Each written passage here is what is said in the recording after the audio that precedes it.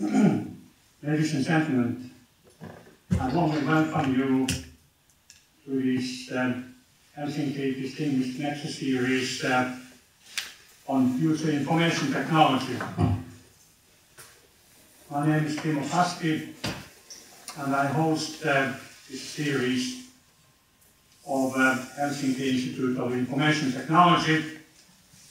This is a joint institute of Aalto University and the University of Helsinki. Let me introduce today's distinguished lecturer.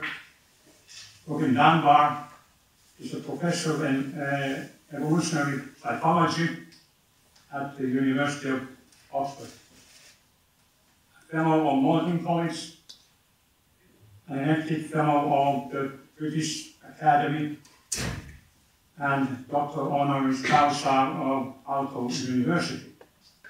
His research is concerned with trying to understand the behavioral, cognitive, and neural mechanisms that underpin social bonding in primates and humans in particular,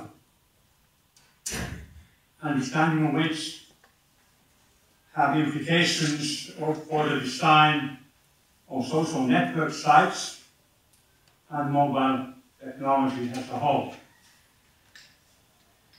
Robin is best known for the social brain hypothesis, the gossip theory of language evolution, and the Dunbar number, the limit on the number of relationships one can manage.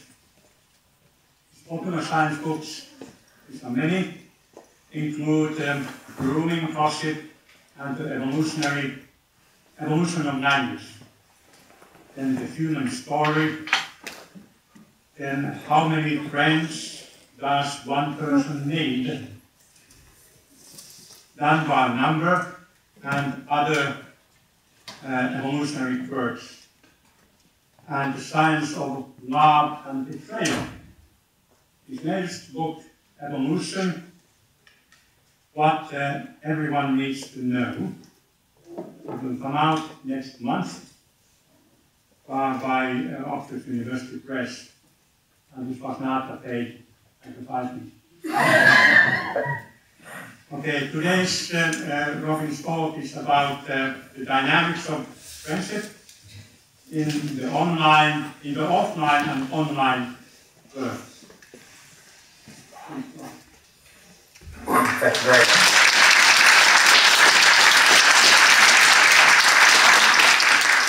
Thank you very much. Thank you for the invitation to come yet again to Helsinki.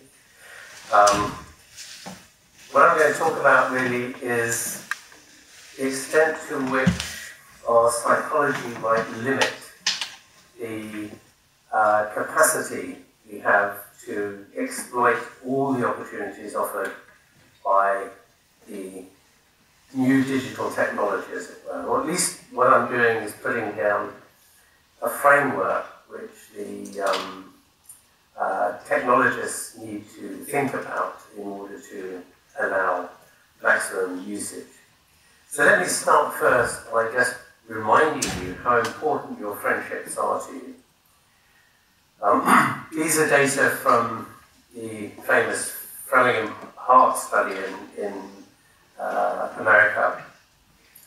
And what they show, if I can get this thing to work here. Yes, okay. So if you notice, there are sort of two basic colours here, the sort of blue and the yellow. The blue are people who are happy, and the yellow are people who describe themselves as unhappy. And I hope it's fairly obvious to you that the blues cluster together and the yellows cluster together, and the greens are sort of scattered around. They're the people who can't make up their mind. And here is one indication of how bunched people can be. They choose their friends because they're similar in this case. Similar in psychological disposition, if you like. And what Nick Kostakis was able to show with these kind of data is that your probability of becoming happy in the future depended on how many of your friends now are happy. And they also were able to show that that affected all sorts of other things. Your risk of becoming obese, your risk of falling ill, your risk of being divorced, even your risk of dying, depended on how many others of your close friends, that all sort of cluster in here of close friends that you might have suffered that same fate. Right? So we're very much influenced in that way by our friendships, but also our friendships have these very crucial health and well-being and even longevity effects on us. And just to show you how strong that effect is, I'll show you these data. This is a study which I really like because it's a study of the chances that you survive your first heart attack. Right? So the measure they're taking is, were you still alive 12 months after your first heart attack? So you can't argue with this. A lot of social psychology type, sociology type studies use ratings. You rate how happy are you, or whatever. And the question always is, well, you know, I rated happiness one way, you might rate it completely different. But here the measure is just, cannot be argued with. It's, did you survive those 12 months? And what they've done, it's a composite study of 148 medical epidemiological studies. So in excess of 300,000 people have contributed to it. And they're measuring trying to get at the factors that most influence your chances of surviving for that 12 months. And I hope it's obvious here that the quality and quantity of your friendships comes out way ahead of anything else except giving up smoking. So any of the other things that they measured were more beyond these. So how active you were, how much alcohol you consumed, how overweight you were, what drugs you were on, so on and so forth, had a much, much less effect. So you'll be very happy to know that as long as you give up smoking, you can slob around as much as you like, you can drink as much as you like, you can be as obese as you like, you can take whatever drugs you like, so long as you've got some friends, you'll be okay. And the message here, in some sense, is the problem with friends to provide you with that kind of support is you need already to have them. When you have that heart attack, it's too late if you haven't got them, because friendships don't appear out of nowhere. You have to invest time and effort into creating those friendships and maintaining them through time. So the whole point about friendships is their perspective, if you like. You're investing them before you need them, so that when you really need them, whether it's just as a shoulder to cry on when life gets too much for you, or whether it's to bring you nice cakes and, well, maybe not cakes, but soup and things like that when you've had your heart attack, you already need to have those relationships in place. Just a reminder, your friendships really do have important impacts for you. So the question then is an infinite number of friends preferable to having a few friends or many friends? Is there a limit on the number of friends you can have? And the answer is there is a limit, and it comes out of this relationship here. This is a plot of the mean size of social groups in different monkey and ape species, plotted against a measure of brain size, essentially. And this is what's known as the social brain hypothesis. The argument is primates live in very complex, socially dynamic societies, unlike almost all other animals, on a scale that is much greater than all other animals, that's to say. And they need a big computer to manage those relationships. in order to keep those groups together. So here are the data. These are all individual species or individual genera, actually. And it turns out that they form these 4 grades of sociality, in which the size of the computer is essentially increasing as you go from left to right. So, and although perhaps isn't quite as obvious here as it might be, in fact these turn out to be glass ceilings, so you can go so far up that the sort of stupid monkey lying here, and you hit a glass ceiling and you can't increase the group size any further because of the effect that having a small computer has on limiting the kinds of social complexity you can have. So you have to sort of go over to the right to the next line where you can have a bigger, more complex computer that allows you to do more and so on. So if we plug humans into this line, we fit right in here. So these are all in log scale, as you noticed, but 0.6 is a neocortex ratio of about 4 to 1. So your neocortex, basically the clever part of your brain, is about 4 times the size, the volume of the kind of bit of the rest of the brain which deals with just keeping body and soul together. And that predicts, if you read up to the 8 line, because here are the 8s and we're 8s, that predicts a value of about 150. That's what's now known as Dunbar's number. I believe it was christened Dunbar's number on Facebook, which always amuses me, because I just go around the world talking about why you can't have more friends than that on Facebook. Right. So the question then is, well, really, are human groups, natural human groups, so small? We all live in these big cities, these big nation states. Is it really the case that we can't have an infinite number of friends? This is the very first attempt by us to look at the number of friends we might have. We exploited the old-fashioned habit that people in Britain certainly had. Americans don't do this, so they were very puzzled when I first talked about it. Sending Christmas cards every Christmas to people who are kind of meaningful to you. And we just had a sample of people, make a list of all the people they were sending cards to. Not the number of cards, but the recipients in the household. It's a very wide distribution. This is Professor Kasky up here, who has apparently 300 close friends. This is me down here with very close to 0 friends. But in between, you notice this very strong peak here, and the mean is almost exactly 150. And that number just keeps coming up every data set after data set after data set that we look at. That's what we get. I'll just show you one more. This is a very large data set. So this is 6 million mobile phone subscribers from one of the European countries, which I think is still supposed to be unknown.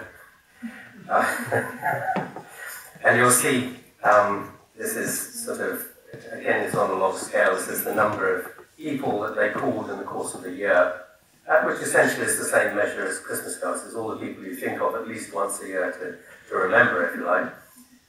And this very, very strong peak here, it's almost exactly over 150. So it really does seem to be the case. Just a historical example to show that this is not a modern phenomenon. This has been true for a long time. These are nice data from the Italian Alps. They're essentially the village size, the village association sizes, which manage grazing rights. And it has a very long database that they were able to use, running from about 1200 AD up to, I should say, 1800 there. So it's 600 years of demography. And of course they have very good records because they're writing down who is entitled to have grazing rights in this particular village area. Here's what happened to the population over that period of time. It trebled very nearly, went up by 3 times. But average village size, or at least association size, remained very, very constant. about 170, so very close to the 150. Part of the reason for that, turns out, is that your brain actually sets a limit on the number of friends you can have. So there have been about a dozen neuroimaging studies now, following up from the very first one we did, which was published 2011, I think it was. About a dozen other studies have been done which show that the size of this part of the brain here, so this is the bit really above your eyeballs, the orbital frontal cortex in particular, and drifting up into the medial prefrontal cortex as well, correlates extremely well with the number of friends you have. Almost irrespective of how you measure it. So some people have used the number of friends on Facebook, some people have used the number of close friends, some people have asked who are your offline friends. It doesn't seem to make any difference. You still get a very nice correlation between the two. So there seems to be a real cognitive limit that operates within species as well as between species. And this is tied up with what's known as the mentalizing circuit. Mentalizing is its ability to understand what somebody else is thinking, see their perspective on something, to understand why they're doing something or their intentions well. And that mentalizing circuit is particularly involved with the prefrontal cortex up here, but also the temporal lobes here and the temporoparietal junction at the back of that. Those three areas form a kind of neural network which are involved in processing this kind of mentalizing information, and therefore it seems managing the number of relationships you can manage. I kind of describe it in terms of a juggler keeping balls up in the air, and the more skilled you are at it, the more balls or friendships you can keep going without dropping one and offending somebody or causing a big row. So there seems to be a real cognitive constraint in there. But there is something else which is important, it turns out, in terms of how your social world works. And that has to do with the fact that you have 150 friends on average, that's the average, but they don't kind of look sort of like this, which is a complete amorphous jumble where there's no structure to it. They have much more this kind of structured setup where some groups are more important to you and other groups of individuals less. If you look at the structure of your social network, which we've done now with lots of data sets, what comes out is something that looks like this. That you sit in the center here with a series of layers running out, and that each layer, these layers are inclusive, so let's say the layer of 15 here includes the 5 in the inner circle. The layer 50 here includes the 15 and so on. What's happening is as you go out layer by layer, the number of people being included increases, but the quality, the average quality of the relationship declines. Originally, I had, we'll just point this out here, there's some 1.5 in the middle here. We didn't actually know it existed.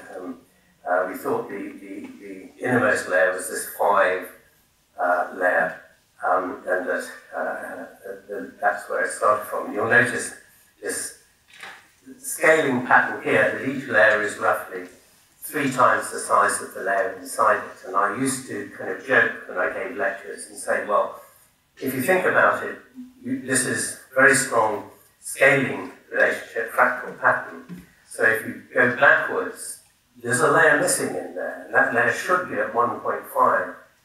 And I thought it was just a kind of little joke, and I used to say that's because girls have 2 best relationships. They have the partner, their romantic partner, but they also have a best friend forever, or BFF as the Facebook technical terms of it. Because usually about 85% of those are another girl, about 15% are another boy, which could make it interesting. But they're kind of, they're kind of the person you exchange your secrets with. But boys only have one of these relationships. They either have a romantic partner or they have a drinking partner. they can't do both at once, and therefore the average is 1.5. I'll show you in a minute. This layer really does exist. And we were quite shocked when we discovered that it really did exist. So sometimes you can make a joke and make a prediction and it turns out to be right in science. Alright, so these are what these layers really correspond to. Kind of a layer of intimate friends, close friends, best friends, good friends, just friends. The 500 layer, the red line demarcates that 150 layer. And each of these layers corresponds to a real jump in both the emotional quality of the relationship and the time invested in it. And the red line really demarcates the charitable limit. So you're much more charitable and helpful to people inside that red line than to people outside it. But there's this layer of acquaintances that runs out to about 500. We think of those. Probably a lot of those are people you work with. So you might go and have a beer with them maybe after work or something like that, but you wouldn't invite them home to your big birthday party.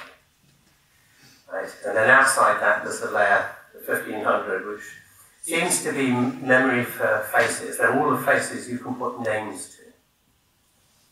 So most of those will be one-way relationships. You recognize who they are, but they probably don't know who you are. So probably everybody in this room, nice Mr. Trump, will be in your 1500 there. You'll recognize him in the street. You may want to kick him, you may want not to. It doesn't really make any difference. You recognize him.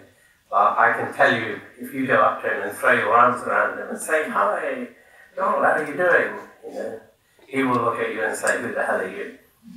And then a very large gentleman with a big bulge here will probably take you away somewhere. And then somebody else has discovered now there is an outer layer at 5,000, and that's the number of faces you can recognize as you've not seen them before. They're strangers or they're familiar faces that you can't put names to. Okay, so just to show you the scale of how your time investment works, these are the contact rates per day to each member of these circles. So here's the 5 layer, the 15 layer, the 50 layer, or these to the individuals. Now, the extra individuals between these layers, the 150 layer and the 500 layer. You see this huge investment in these 5 people in the center. In fact, about 40% of your total social effort, whether you measure that in terms of emotional commitment or the time invested, is devoted to just 5 people. And then another 20% is devoted to the extra 10 people that make up the 15 circles. So 60% of your total effort is invested in just 15 people. The rest share out very decreasingly small quantities.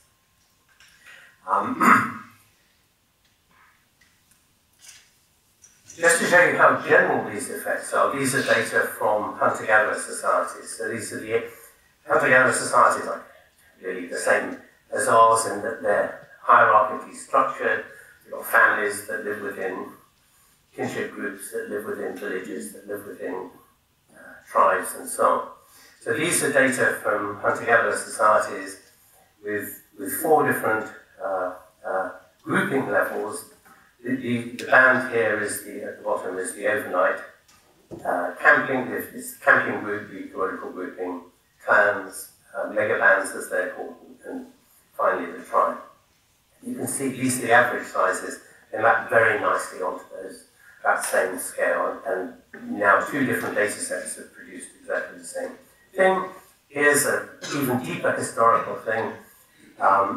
This is an analysis of Bronze Age stone circles from Ireland, but there are a very large number. These are places that look like Stonehenge, and we like to build them all the time in Britain because we had nothing to do and the Vikings hadn't yet turned up, so it was all peace and so on. And so they occupied themselves building these things. Well, it turns out that if you look at the size of these things, they turn out to have a really distinct scaling structure. And if you calculate the number of people you could get inside them, again, you see figures that are incredibly close to these numbers. So looks like people are building these things to suit the local size of the community. And this one I just love, because it's just so implausible. It must be true. So, as you may know, there's been a sort of social change in fashion in Germany over the last 20 years, really, where people give up their flats and houses in the big city and they go and live in what are effectively trailer parks. In the countryside, nice lake, you can have all your amenities there, and officially they're now official residences for social security purposes of the government. And this Tobias Kurzmeier, who's a young German graduate student in Oxford, came to me one day and said, I've got these data for these residential campsites. So it's not the tourist campsites, it's the residential campsites. And I'm sure it would be really interesting to analyse their size distribution in the light of these numbers. So I said, this is so implausible, I don't even bother, you're wasting your time. And he insisted, so we did. So here's the distribution, 1,000 campsites, residential campsites. These are the numbers of people you could get on the campsites. Here's the expected, if you like, sizes where there should be the key peaks. And if you do the analyses, those are the mean peak cluster sizes that are in these data. And just look how close they are. And this is, Mendel got into a lot of trouble, Gregor Mendel. He just discovered his laws of inheritance. Afterwards, people said his data was too close to his predictions to be statistically real. So I'm quite worried about this, but they're German data, so they must be true. I didn't invent them. It's extraordinary. So that's the framework, if you like, that's the background. The question then is, has Facebook or the digital world and its opportunities changed your social world? Because remember, kind of Facebook, this is what was its offer, if you like. The new digital technology could open up your social world. You can have friends all over the world, and thousands of them rather than just the few that you're forced to have in the face-to-face world. The answer seems to be not. So these are Facebook's own data, produced by somebody I can't remember the name of now, one of their regular analysts. He looked at 1 million Facebook pages and took down the number of friends listed on the 1 million Facebook pages. The scale here, as you can see, is from 0 down here to 5,000 up here, which was the limit that Facebook allowed you to have. You see there's a tiny little yellow lip there. Most of those people, those Facebook pages will be people using Facebook as professional manner, so singer-songwriters using it as kind of cheap fan club, journalists using it for information access. Lots of products have Facebook pages that are in there. Cadbury's, the chocolate makers, has several for its products. So if you're really stuck for friends, I can recommend that you go on Facebook and befriend Cadbury's Twix or one of their other products, because then you can kill 2 birds with 1 stone. You can have a friend and you can have chocolate. Right? But most of us are in this very big peak here, which is somewhere between 150 and 250. And sure, there's a few people that have 1,000 friends on Facebook, but the numbers, proportion-wise, are very, very small. It's just that, with whatever it is, 1.5 billion people on Facebook, even a very small probability means there are enough people with 1,000 friends on Facebook for everybody to know somebody who knows a friend who has 1,000 friends on Facebook. But in reality, most of us are down in this corner down here. And there are several data sets other data sets which tell the same story. This was data from a study, a small-scale study we did some years ago, which looked at social network size. That's really the inner core for passive internet users and active internet users, and then the emotional closeness rated on a simple 0 to 100 linear scale to those friends. And there's absolutely no difference statistically between passive users and active users. Being an active user doesn't increase the number of people you have, and it doesn't seem to affect the emotional closeness you have. And if you kind of do this kind of analysis, this was originally worked out with our face-to-face data, or sampled a large number of radiocentric face-to-face social networks, but various collaborations of mine. We've looked at several Facebook data sets. We didn't get them from Cambridge Analytica either. I promise. A Twitter data set, there's 2 Facebook data sets. These top 2 were some Italian physicists that I collaborate with. So they downloaded a lot of Twitter data. There's the cell phone data set we have, which is a collaboration with Alta here. There's our face-to-face data set here. And these are, we're not forcing the data into these layers.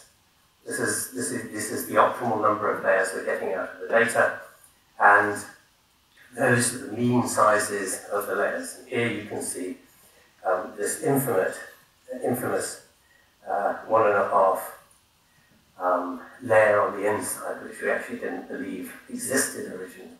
It's there, it really is there. What's interesting though, is if you look at the size structure primate sexual groups, monkey and ape sexual groups, the same numbers come up there too. They don't go up to 150. Their biggest groups are around about 50 in size. Exactly the same fractal pattern, exactly the same structures appear as are in our social layers. And they turn up in the purely digital world. So these are some of the data that have come out. A very nice analysis of this Austrian online game Pardus, which is a typical kind of online game. You mine things in different parts of the universe, and you buy and sell and make alliances and bump people off and steal their stuff. When the guys who were analysing these data looked at the patterns of interaction that went on among the players, and there are well over 500,000 players in this game. I'm not sure, I think it might have folded in the last few years, but the data they have, which is all the years that it's in existence, what came out with these very nice layered structures to the patterns of interaction. And in fact, if you looked at the overall pattern, you had this essentially scaling ratio, whereby each layer in effect is about 3 times the size of the layer inside. I think that there's a layer missing right there that just didn't come up in their data sets because they were kind of using the terminology defined by the players for these grouping levels. Somewhere there should be another layer. Okay. The reason you get this layer structure has to do with time and your capacity to invest in different relationships. As I showed you earlier, the amount of time you invest in the inner core layer is huge, and then progressively it's less and less and less as you go further out. And that's partly what creates the layering. And this really goes back to the nature of our relationships and the fact that they're exactly the same as they are in monkeys and apes. And in monkeys and apes, relationships are built up, friendships are built up in a kind of two-process mechanism, which is quite common in psychology actually. One part is essentially a very emotionally intense component involving this activity here, grooming, so physical contact. What it does is set up a neurobiological platform off which a second component, which is a cognitive component and involves the brain in the social brain sense. Both of these are really involving the brain, but one is a pharmacological effect, and then the other is an information processing cognitive component. And what they're doing here is essentially setting up relationships of trust and obligation and reciprocity and so on. So I'm not going to say too much about the second part, really. I want to just concentrate on the role that grooming plays. We know that grooming triggers the endorphin system in the brains of primates. The endorphin system is part of the pain control system. It's an opiate. It makes you kind of relaxed and happy and contented. And we wondered whether this was, or we presumed this was also true of humans. But we had no idea. We did spend a lot of time trying to set an experiment up, a brain imaging experiment in Britain, with absolutely no success whatsoever. We applied for grants. They just said it looks boring. You're not curing cancer. We're not interested in giving you money. We took the main hospital in Oxford was very interested in doing it and collaborating with us, but their problem was they didn't have a machine to produce the issue with endorphins is they don't cross the blood-brain barrier, so you can't measure them sort of in the blood system outside the brain. You have to get into the brain to get them. And your best bet really is PET scanning, positron emission tomography, which is painful and involves injecting radioactive dyes essentially to people. And you have to give them 2 doses, right? So you can't give them too close together. You can't give them too much radiation. So it's not a great way to get volunteers to do your study. And worse still is these dyes only have half-life of about 2.5 hours. So the Oxford Hospital said, we can't make the dyes here, but we can get them up for you from London. Well, that's an hour and a half if there's no traffic on the motorway. So we had visions of our radioactive tracers arriving because of traffic holdups already dead and useless. So at that point, I happened to be complaining about this on one of my visits here, and Lauri Nemanoir said, "Oh, we can do it for you down at Turku." So off they went and they did it. So we took the view that if we did it on boys, we could, and showed that this effect worked on boys, it would work on anybody, right? Because girls are much more social than boys. So they got a bunch of volunteers who went into the PET scanner, had all these radiation tracers injected into them, and their partners stroked them as you would in grooming. And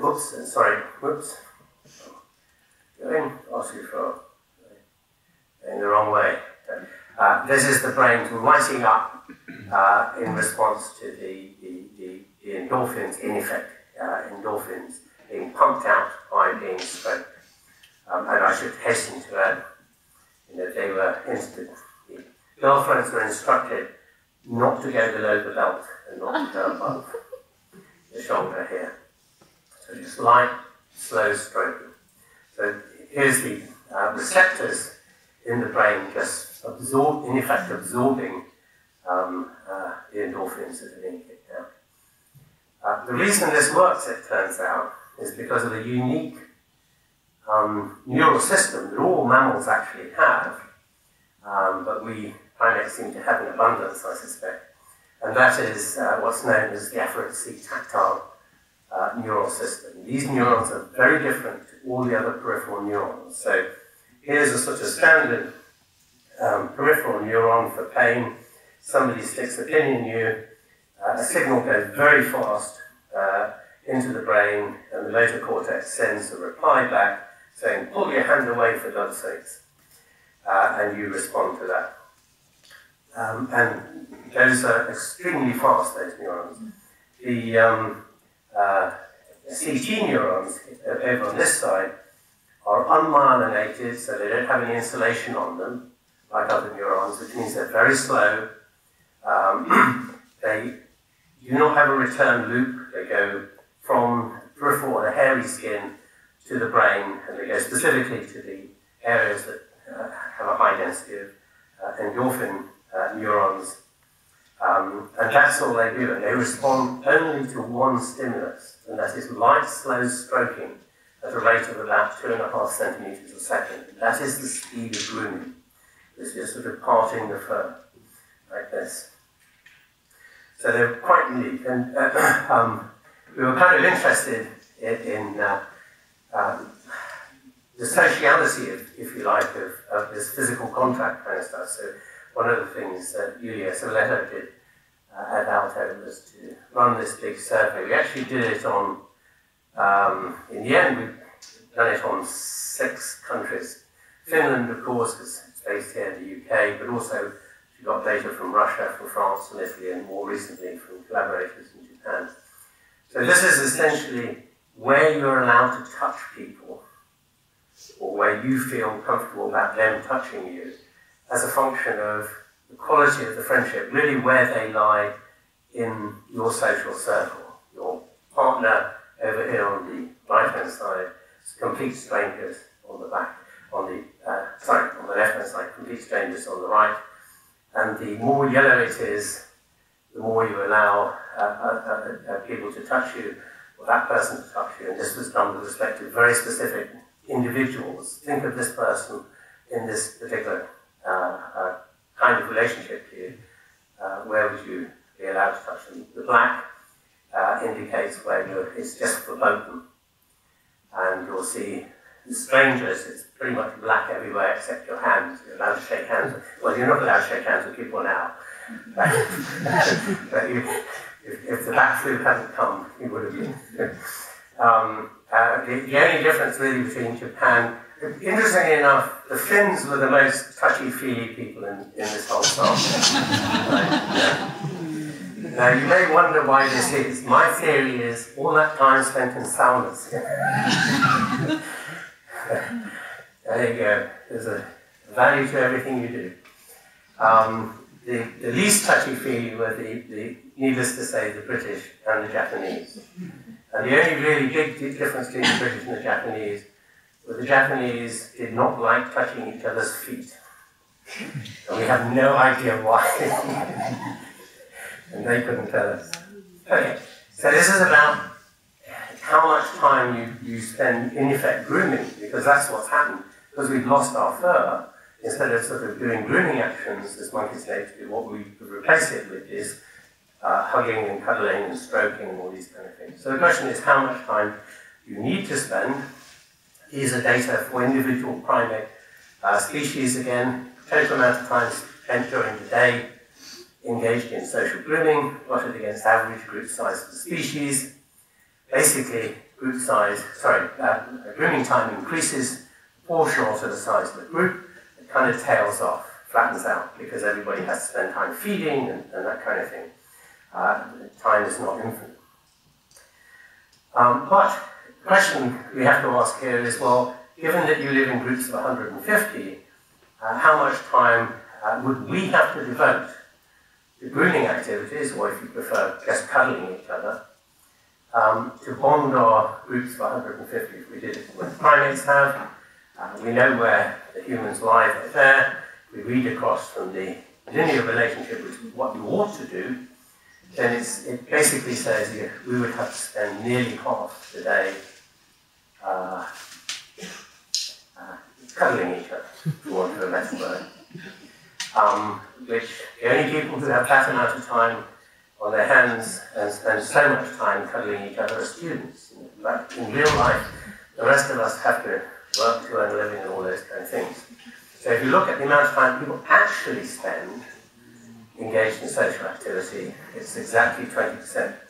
And 20% is that upper limit for where monkeys and apes can afford to devote to social grooming. So it looks like we use the same amount of social time as monkeys and apes do, but somehow we use that time more efficiently so that it's equivalent to, in terms of the number of people we can groom, the required 45% of the day we'd otherwise have to do. Because the problem here is that grooming is a one-on-one activity. Right? It's very difficult, even in humans. I suggest you just try it and see what happens. Even in humans, it's extremely difficult to cuddle more than one person at a time. If you try it, I will bet you a bottle of good wine that one of those two other people will get cross, right? Sooner or later, because you're not paying them enough attention. That's what it's all about. So the limitation on grooming, and the reason primates can't get above groups of 50, realistically, is the constraints imposed by the fact that it's a one-on-one activity. So the only way we could break through that glass ceiling is to increase the number of people you could groom with simultaneously. How do we do that? Here's what we think the answer is. So this is the grooming time up here that would be required for all our fossil ancestors. These are all our fossil ancestors, different populations, they're not individual specimens, they're populations, as a function of time. Here, the older Australopithecines, that's the 20% limit. Australopithecines are well within that, they're just really great apes, nothing terribly exciting to them. And then it takes off as brain size increases and group size increases up to modern humans up here. So all of these data here are for extinct fossil populations. There are no modern populations here. And that's the bonding gap. We have to break, as it were, and this is how we think we did it. We did it in at least 3 stages. First of all, involving laughter, because we share that with great apes. That probably came in very early on, allowing that initial pump up there. Also, it's very visceral. You can't help laughing.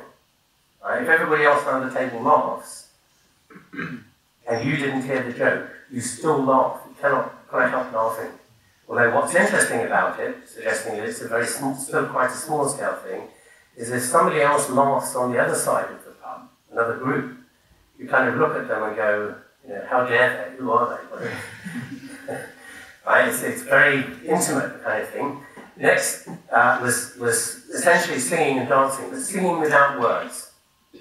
And then finally, once language kicked in, probably only 500,000 years, a quarter of 200,000 years ago, the appearance of our own species, which is probably when fully formed modern languages came, religion and storytelling essentially. Now, all of those turn out to be extremely good at triggering the endorphin system. I'll just show you a couple of examples. This was the first one we did. It's the original one, as we looked at laughter originally.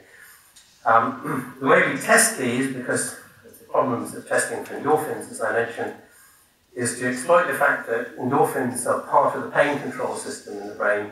So give you a pain test to estimate your pain threshold. We make you do some activity like watching a video or whatever, and then we retest your pain threshold afterwards. And if the pain threshold is higher here than it is here, endorphins have been released as a consequence of this activity. And we usually do it with something like this old-fashioned blood pressure monitor on your arm, or various other ways of measuring essentially ischemic pain. What we wanted to do, this is a summary of about the first 5 experiments. So the task everybody did was to watch a comedy stand-up video. This is Michael McIntyre, well-known British comedian. They would watch a 15 or 20-minute clip from one of his videos. We would measure their pain before and after. And then it's important, by the way, we do this in groups because people will only laugh at a comedy video or anything that comes back if they're in groups. So you are allegedly 30 times more likely to laugh at the same comedy video if you're in a group of 3 or 4 people than if you watch it on your own. But our data suggests it's closer to 4 times more likely, but the point still holds. It's a very, very intensely social thing. So we have our stimulus, but we want a control group where nobody's going to laugh, whatever. We're going to watch them something, and the best kind of video we found for this is golfing instruction videos, because I don't understand why nobody laughs. Right, and here are the data. So you've got for each of these experiments, you've got the comedy groups up here in the black dots, and the white dots are the control groups watching the neutral stimulus. You can see 0 marks no change in pain threshold. If you're above 0, there's a positive change in pain threshold. Endorphins are released if you're below 0. We think what happens there is that the muscles still remember the pain, so they can't stand so much. So the real change here, or the real difference, is not between 0 and where you are, but between where the neutral value is and where the comedy value is. And you can see they're always much higher. And then, not to be outdone by us, Lowry ran some people through PET scanner at Turku with the same format, watching it. And here, the brain's just going crazy with endorphin uptake. And maybe this reflects the fact that the digital world seems, or at least the digital media, seem to be much less satisfying to the way we work. So this is a diary type study where one of our students had a whole bunch of people record at the end of every day their interactions with their 8 best friends, I think it was, and their level of satisfaction with the interaction they had with them, depending on whether it was off face-to-face, Skype, phone, instant messaging, text, or email and SMS at the end, and including social networking sites, SNS, that is, social networking sites, and email at the end. And you can see that Skype and face-to-face over here on the left have much higher satisfaction ratings, and we think that's because there's a sense of co-presence, the social psychologists call it. You feel you're in the same room together, but also I think it's the fact that you can see the smile breaking on their face before you finish the joke. Right? And that gives you lots of opportunities to alter your what you're going to say, to judge what you're going to say next in the light of their ongoing response to you. So if they're not smiling at your joke, you can quickly change the topic to something else because perhaps you're offending them or something like that. So the speed of interaction that goes on in face-to-face interactions allows a much, much better flow. That all these digital media, even the phone, make it very clunky and not so efficient. And in fact, laughter turns out to be important even in all these others. This is the difference between the rating of satisfaction on these interactions as a function of whether laughter occurred or whether no laughter occurred in the interaction. And laughter, real laughter in face-to-face Skype and the phone, but virtual laughter in the form of LOLs or smiley faces, that kind of thing for the text-based ones. So laughter clearly has an important effect. Here's the next one up, just to give you one other. We're looking at dancing, the effect of dancing here. We actually did this in Brazil because I was persuaded by a graduate student, everybody in Brazil were brilliant dancers. I realized afterwards she just wanted a free trip to Brazil. And very nearly came back married. However, in between, what she did was get groups of, they were actually high school, older high school kids. They danced in a group with music coming through headphones, so we could mess about with the dancing they were doing. They either danced in complete synchrony, so doing the same moves, or I think usually in groups of 4, all 4 people doing exactly the same dance move, just very simple dance moves, or out of synchrony, in which case they were doing different dance moves to the same music at the same time, and they either did it high exertion, standing up and wiggling their hips about, or they did it low exertion, sitting down, so just sort of arm movements.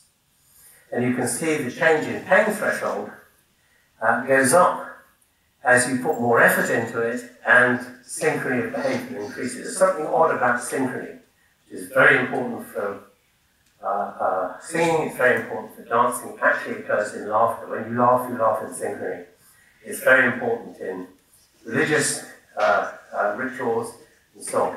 But somehow the synchrony ramps up the endorphin effect dramatically for no extra effort. So it has an important effect. And then she also looked at their bonding patterns, how immersed you feel to the other people you're doing it with, and you see exactly the same patterns. So they're doing high exertion synchrony dancing, ramped up the effect dramatically. What was interesting, this was only to the people they were dancing with, who weren't necessarily their friends. And they also rated how much more bonded they felt to their friends. There was no effect whatsoever. It's something that's very immediate to the circumstance. And then there's two final bits that seem to be important and probably came in quite late. Basically, forms of feasting, one is eating together, and the other is drinking alcohol, which I didn't know anything about until one of my collaborators here told me that we don't know anything about drinking in Britain. Finnish expertise coming in. That alcohol is an extremely good trigger of the endorphin system. And it's certainly true. We haven't looked at the endorphin side of this, but we've looked at the bonding side. People who eat together more often, or who go drinking together on a regular basis in the same pub. And we did this as national surveys in the UK, very large national surveys in the UK. They feel much more satisfied with life. They have more friends. They trust their neighbours much more. They feel more engaged with their local community and so on. So these really turn out to be very important. I think they explain partly why we are so social with these things in particular. But the key is you can't do either of these online, and nor can you dance and sing very easily online. You can tell jokes maybe, but you can't do religious rituals so easily or engage in these other activities, because what's important about them is actually to be able to stare into somebody's face, to their eyes, and see the whites of their eyes. And that seems to be really crucial, creating this sense of belonging. So let me invite you to go out and laugh, sing, dance, feast, and be merry together, because you will have more friends, you will live longer, and you will have higher fitness in the evolutionary sense. But you cannot do most of those things yet online. That's the challenge to the techie side of it. And my pitch to them always is, at this point, is if you can fix any of those and figure out how to engage people, you will get and deserve the next Nobel Peace Prize. Thank you very much.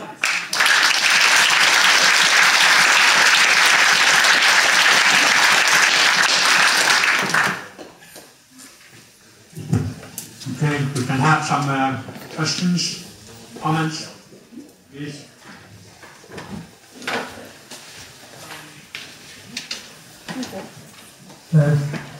So I was wondering the slide with the time investment, right?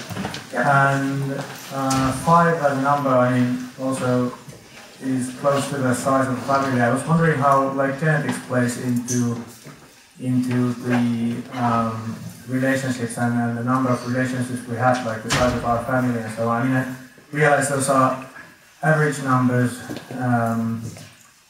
but I mean, typically people do invest. Well, okay, fair. Concentrate per day. So with your family members, it would be more, and of course, if you're single living alone, that might be less. Yeah, these are really the limiting frequencies with which you can see these people. Right, so that's the average up there, which is a fraction under half a time a day. For the people in the 5, you will distribute them slightly differently.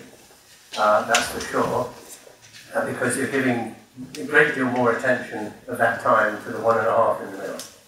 Yeah, I was wondering in like friends, as in like, you know, friends Facebook is one thing and friends in real life is another, and then you have family, right? Yes. Okay.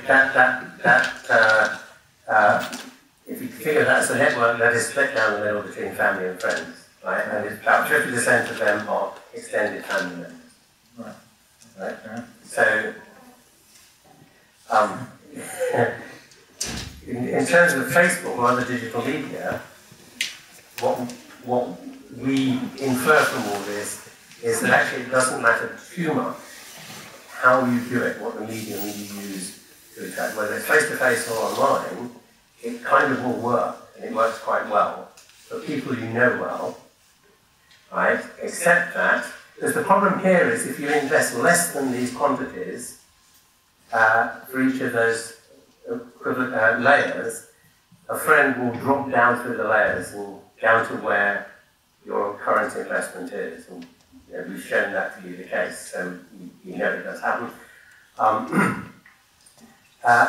So the issue is what's preventing that happening, and things like Facebook are allowing you, as did the telephone, to keep a relationship going even after somebody's moved away. Right? So where that relationship would normally disappear, right? Because they just bump down through the layer and they'd end up in the acquaintances there at the bottom of the relationship. It doesn't take long. It takes about 2 months to move from one layer to the next. If you see somebody for less than the minimum time for a layer, for more than 2 or 3 months, they will slip down into the next layer. It takes about 2 years for them to drop off the 150 layer. And that's not our data, that's American data, so we have to believe it too. Now, you know, what Facebook does, we think, is the telephone slow that rate of decay down. It doesn't prevent it happening in the end.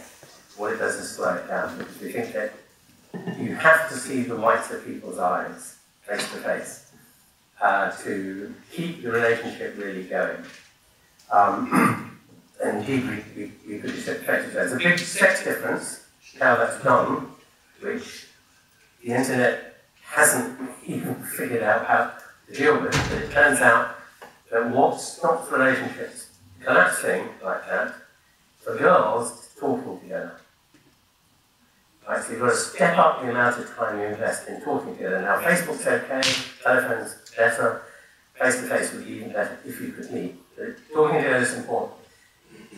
Talking together has no effect whatsoever, zero, and I mean zero effect, on whether boys' friendships decay or not. What stops their friendships decaying is doing stuff together, or as I like to put it, going out into the forest and smacking each other's heads about. And that's what's important. It might be going drinking alcohol often. It might be playing five-a-side soccer every Friday night. It might be going mountaineering. It might be going canoeing. It might be skiing. Whatever the group likes to do. And it's doing that physical thing. And my kind of cartoon version of how this works for boys is that picture you sometimes see of 2 old Greek men sitting outside a cafe in the sunshine on the pavement, either side of the table, and occasionally they take a sip of their ouzo or coffee or something, perhaps puff on a very horrible looking cigarette, but never talking to each other. They're communicating. That's the friendship for boys. But girls wouldn't do that, they'd be talking all the time. It seems there's a big, big gender difference in how we service our relationships. So that gets factored in too. But it's I think in the end, we're very face-to-face, tactile people, really, much more so than sorry, very long. Yeah. Thanks for it. To get here with good to see you again. Continuing from that, and of course, regarding the gender differences, I guess if we're going with Microphone. dancing work equally well for both sexes. You know, we never looked. And that's probably because when we only discovered the sex difference quite late on. And it was from our high school data, although the data were earlier, collected much earlier. We didn't actually look at that difference or that difference. So when Bronwyn did the dancing study, we never thought to look. We must go back and look at the data, actually. Yeah. I I would have two questions regarding the circles. The first one would be, just quickly, I see you found them via some kind of clustering method. Yes. Is that right? Yes. Okay. And that's why you didn't find the 1.5 single one in the middle, probably. Because you tried to like single clusters. No, I think the problem was because our original data set, which set up the fractal pattern, didn't distinguish rates of contact in fine enough detail to pick up the inner layer. Because the inner layer is really daily, right? And our data weren't fine enough to pick that up. So where we picked it up was from traffic in online data sets initially. So that was the Facebook and the Facebook posting, named postings, and in the Twitter accounts. And the Twitter accounts really disturbed me because these are mostly strangers that you're talking to, and Twitter friendships don't last very long. The topic changes and the kind of group breaks up and reassembles under another topic somewhere else. There's a number of privates. It's true. But that means these guys who are on Twitter all the time, that is their social world. That's dreadful. You can't dance on it. Sorry.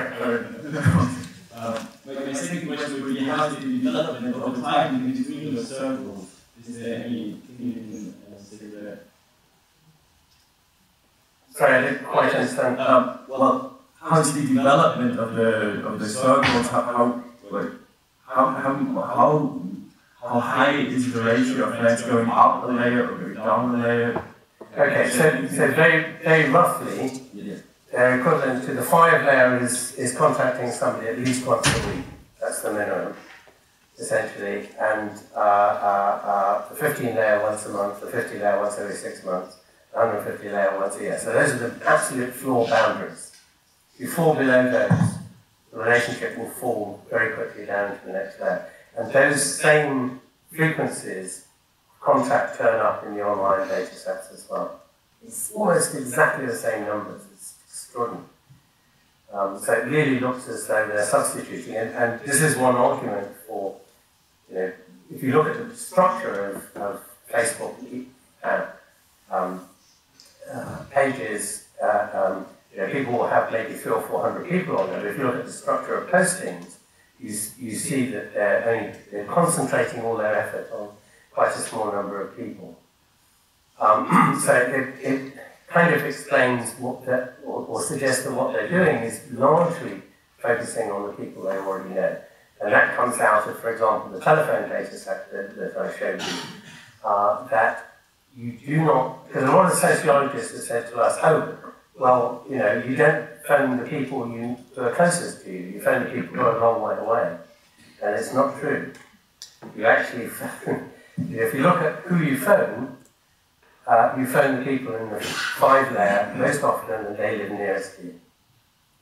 So you're using the phone in exactly the same way as you're using face-to-face interaction. Just say it's going round, the effort of going round and knocking on the door. And texting maps onto that as well is exactly the same. I think you answered the question I was going to ask. So, what is the overlap between these different ways of looking at the social structure? So you have the phone and the people you are face-to-face with. Are they the same people? Probably not entirely. Yeah, I think the answer is simply that these technologies, and remember they go back earlier than even the telephone. So, if you're old enough, you may remember letter writing, which has been around for really many hundreds of years. And people were using that in the same kind of way.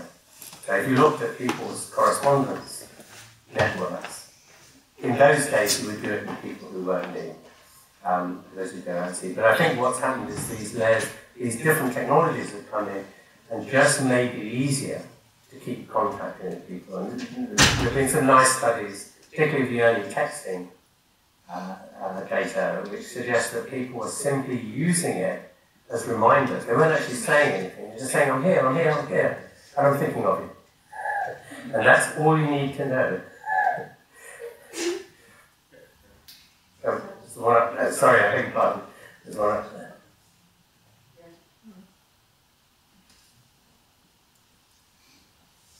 So a question about that one, and that's the reason why religious things are still existing and will always exist in this human culture ways because of this 150, because religious going to church or whatever, wherever on the globe. Yes, essentially the answer is yes, and we think that religion evolved really as a part of the bonding mechanism to allow these relatively large groups of about 100 to 200 people to be really tightly bonded, and that was a kind of shamanistic style of religion. It was sort of going based on trance, mostly trance and trance dancing. So it was a personal experience. And then in the Neolithic, when you found the first settlements, particularly in the Near East, that created real stresses by putting everybody who lived in hunter-gatherer societies, these people dispersed over quite a big area, doing them all in one place. And the solution to that was doctrinal religions, because these had a moral God that looked down on what you were doing. So the village couldn't see what you were doing on Saturday night behind the bicycle sheds, but God can watch you. So that kind of, you've got two things going on. You've got a policeman in the sky, if you like, making sure that everybody's behaving themselves and not breaking the communal rules that make the society work. But also, you've got these very intense kind of religious experiences. And we've just done a survey of religious experiences, how often you go to religious meetings, church or whatever it may be, and exactly the same as we did with the pubs and the eating together. So then again, it really does increase your sense of belonging and your sense of well-being and general health. All these things come together. So you know, I think there's no, whether you believe it or not is completely irrelevant. It may be true, it may be not true. I happen to think it's not true, but the point is that it works to keep the people, you know, it's one of the toolkit that helps keep the community well bonded. And we have nice data which we've analysed showing that, so this is 19th century American utopian cults, so millenarian cults, so they, you know, sort of go off and form a commune in the middle of nowhere, and self-sufficiency commune. And the longevity of cults depended on whether they were religious or not. The size of foundation, on average, was about 150 for religious cults, and only 50 for secular cults, purely secular.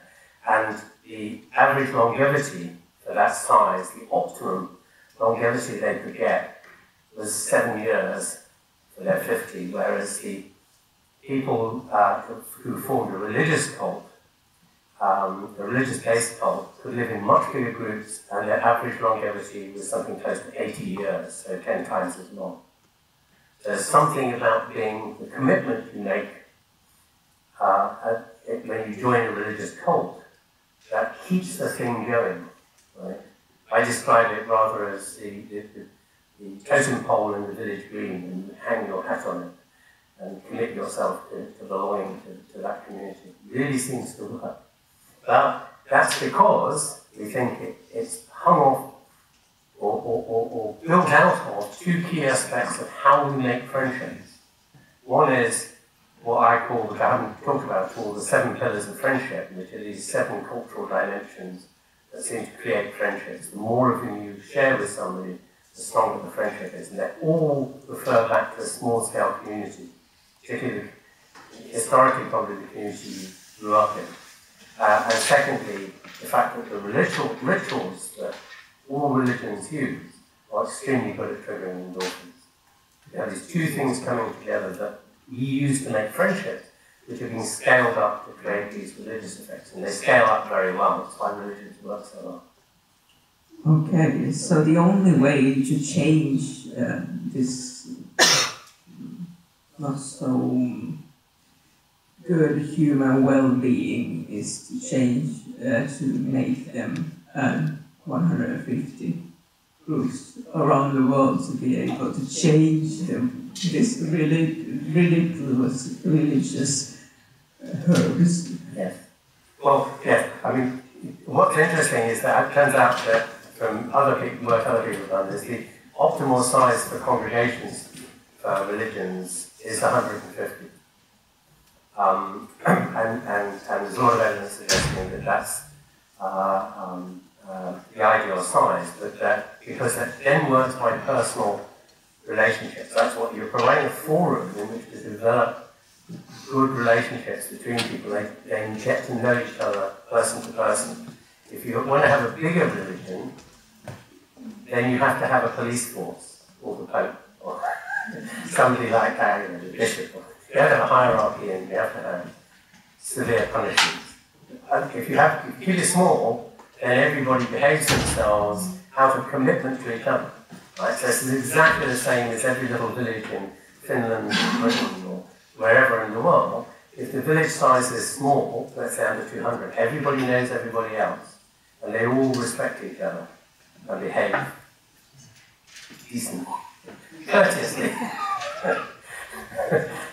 Sorry. I think we have to start taking the questions. There are a few more online, and then we stop after those. Okay? Yeah, you should limit the answers. That's long. Yes.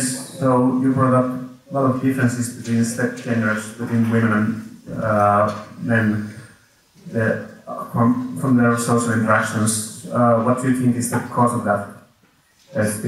Differences. Can you just say the beginning again? You brought up a lot of differences between male and women interactions, social interactions. What's the reason for those? Okay. Yeah, I think the substantive difference is really in this inner layer is where it all starts, because girls have these best friend relationships, which are kind of foreign territory to boys. You can ask a boy, who is your, aside from your romantic partner, do you have who is your best friend, and what do you do with them? And they will kind of go, well, Jim, Kimo, somebody, right? But actually, sorry, Kimo, when Kimo goes away, I forget about him,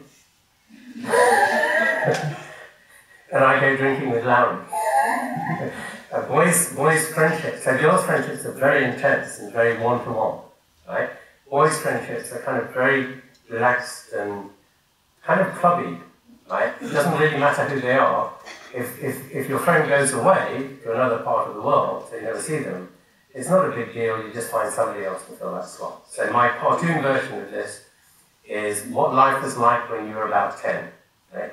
So for girls, if Penelope didn't invite you to her party, this is the end of the universe as we know it. This is a major crisis, right? Because those relationships are very intense and very personal. For boys, a friendship is standing on opposite sides of the road, kicking a soccer ball backwards and forwards. Now, I put it to you that it doesn't really, for a boy, it doesn't really matter whether there's a little boy on the other side of the road kicking the ball back or a wall. So long as the ball comes back to you, that's a friendship. Right? And life doesn't change after that. So it's this intensity of women's social world, which is the big difference. And one of the ways that's played out is the fact that boys seem to like clubs in a way that girls don't. So clubs which have lots of ritual and kind of speeches, those kind of parades and things like that. Boys will sit there for hours in silence, whereas girls they would just want to start talking to the person. I was actually wondering more like, is the difference, in your opinion, more like biological or society-based? Oh, yeah, I'm sure this has deep biological roots, because you see the same in primates. Right. Hi, thank you very much. I have two quick questions. The first is around that first party show, where one of the things that helped with the health was around following your network. Yeah. Am I correct in assuming that size of the network did not play any role there? They never looked. What they were interested in was what your neighbour, your nearest neighbour, state was, and then they looked for, if you rank everybody out from your closest friend to your least close friend, just in linear order, at what point could you still detect an influence on your future state as a result of the current state of network? It was the third person in the sequence, but we've often discussed this, Nicholas Darkness and I, but we can't figure out how his way of describing the network maps onto our way yet. So to see what, but I think what you're dealing with is that 5 in a layer. That's how your 5 closest friends.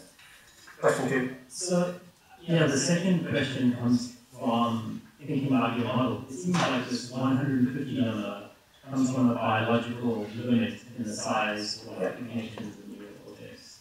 And then these layers seem to be defined by the amount of time one needs to spend grooming. So if you solve this amount of time required to spend grooming with some technological innovation, your model would predict that the size of each of these layers increases. Yep. Yes. So you can imagine that you have 15 really close friends or higher numbers of very intimate relationships.